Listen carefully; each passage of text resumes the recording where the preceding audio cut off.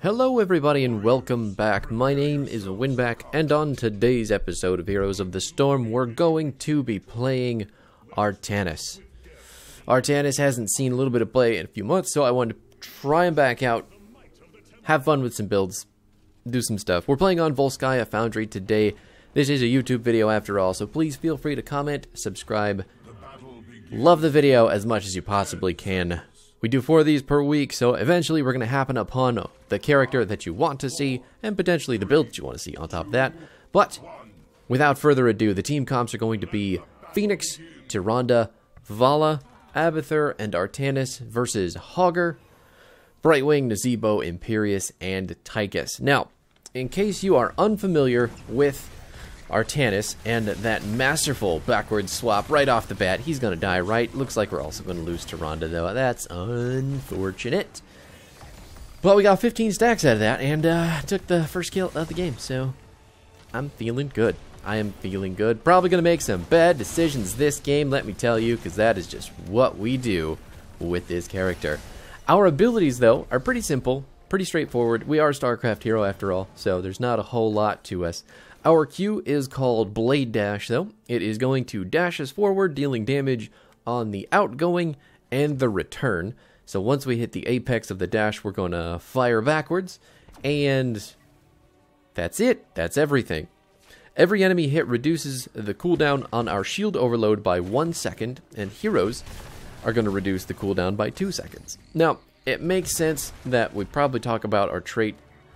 Should have talked about it before the Blade Dash, but here it is. Shield overload. After taking damage while below 75% health, Artanis gains a 416 health shield at level 2.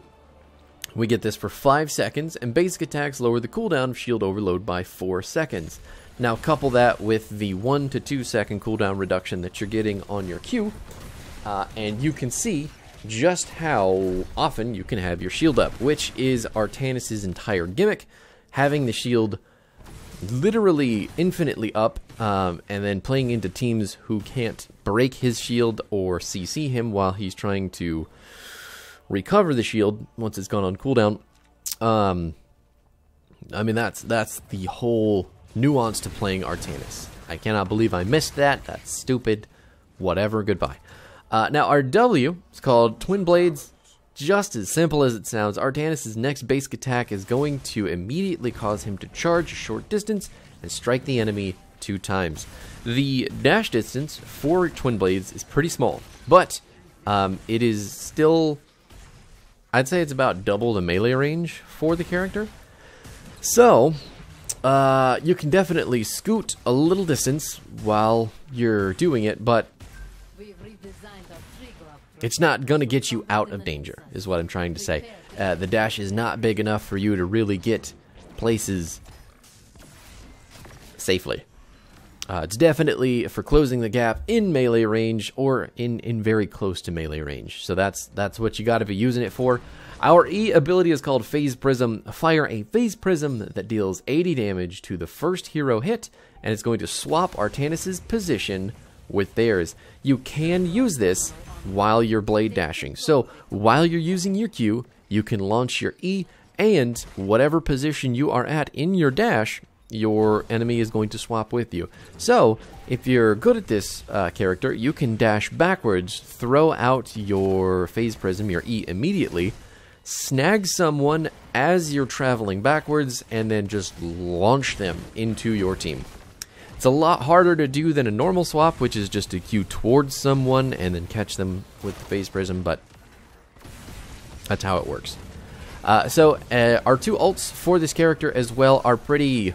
Oh, I may have killed myself. Nope. No. Got pretty close, though. Got pretty close.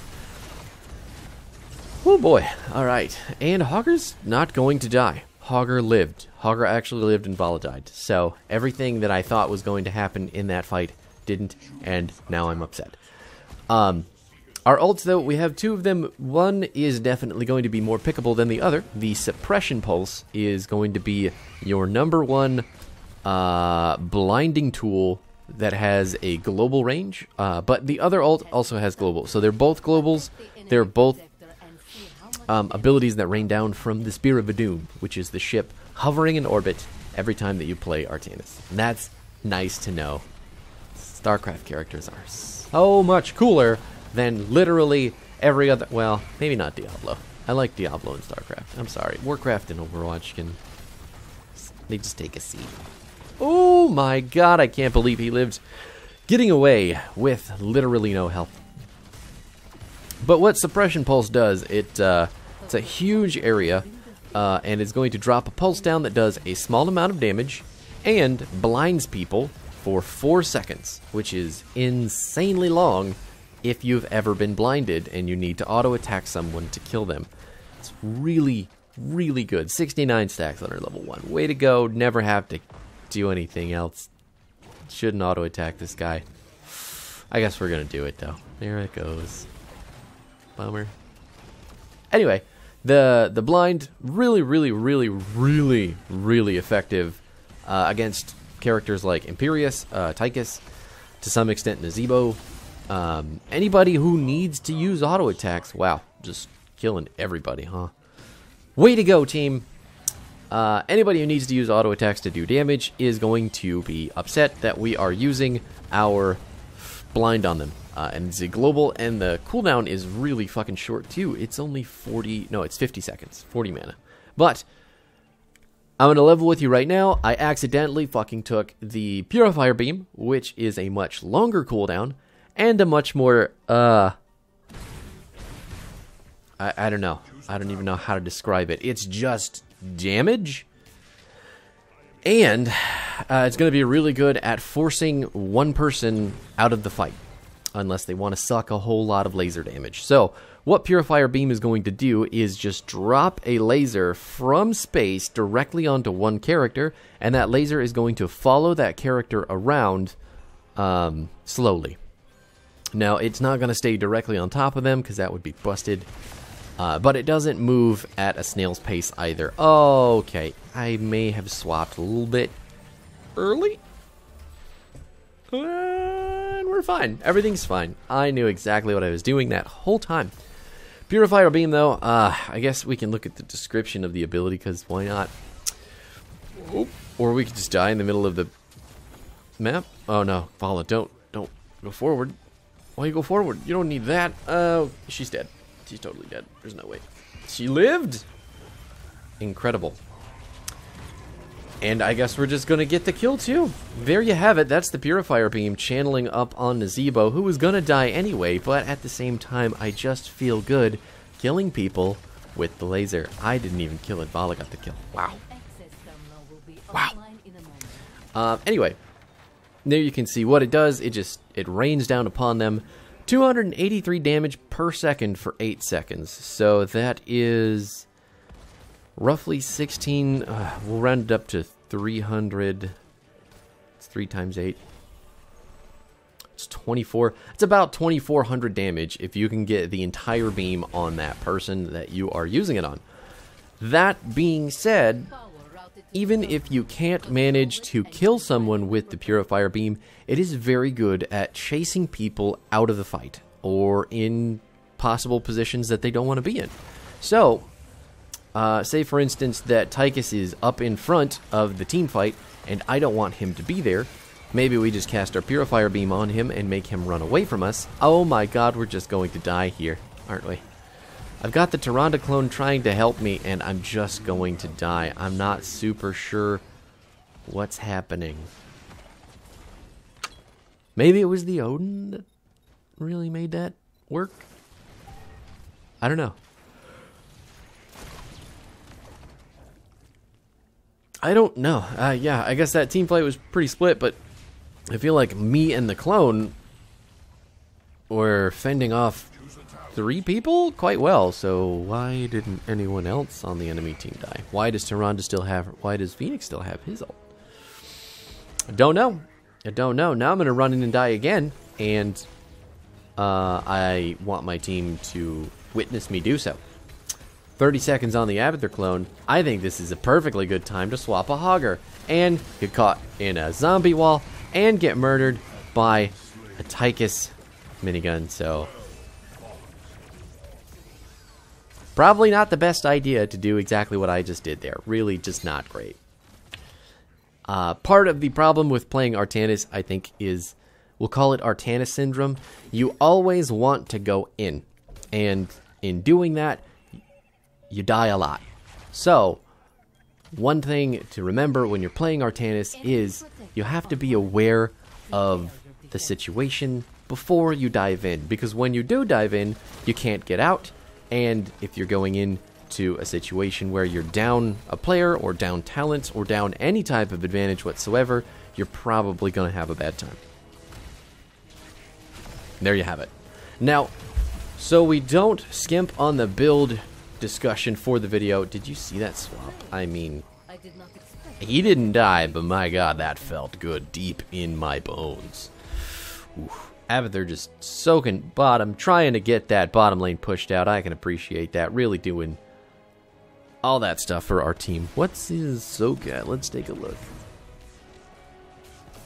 Okay, the hotkeys don't work. 11,000. Just killing it. Absolutely killing it. Anyway, the build, we're going to be building Q. Now, why am I building Q? Because the enemy team is super scary for me standing on top of them.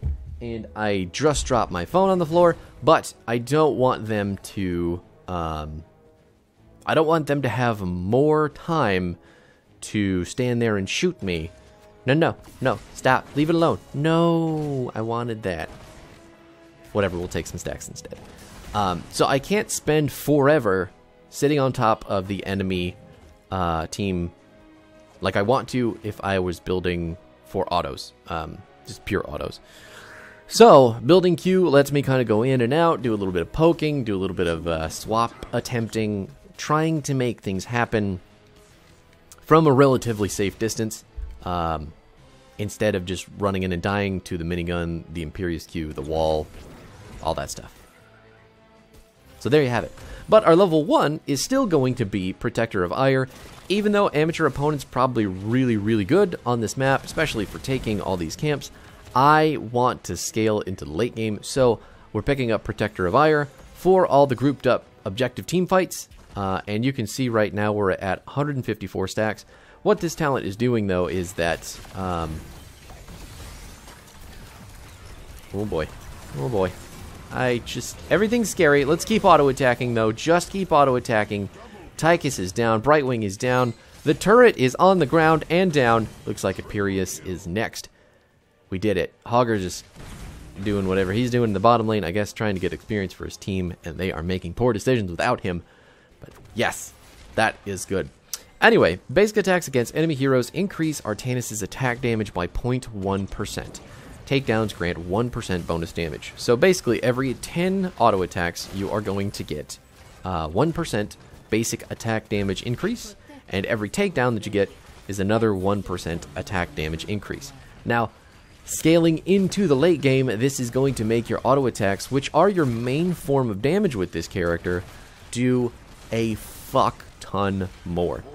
And that's going to be really good for chasing targets down, killing them while they're on the run, and making sure that you're doing damage while you're being survivable with the character, because typically you're going to be using auto attacks more often than anything else to keep your shield up. So you're trading more efficiently the later that you scale, the more stacks that you have on your level 1, and that's all I'm going to say about that. Our level 4 really doesn't change no matter what you're building.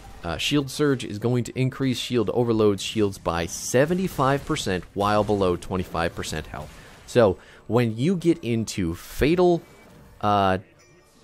damage range, your whole body is just going to flip those shields on even harder, and the enemy team is going to have even more trouble breaking through them because they react so fast. You're going to be auto-attacking so much, you're going to be dashing so much, and the shields are going to be so much beefier.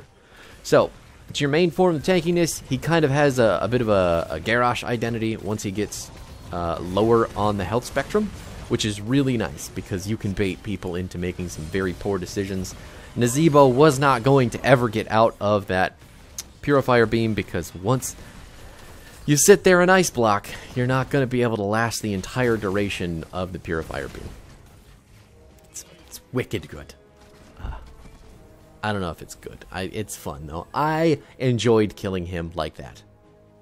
We'll say that at the very least. Our 7 talent's going to be Solarite Reaper. Increase the damage of the first dash of Blade Dash by 150%, which is basically going to make the first dash equal to the backwards dash. This is all of Artanis' Wave Clear.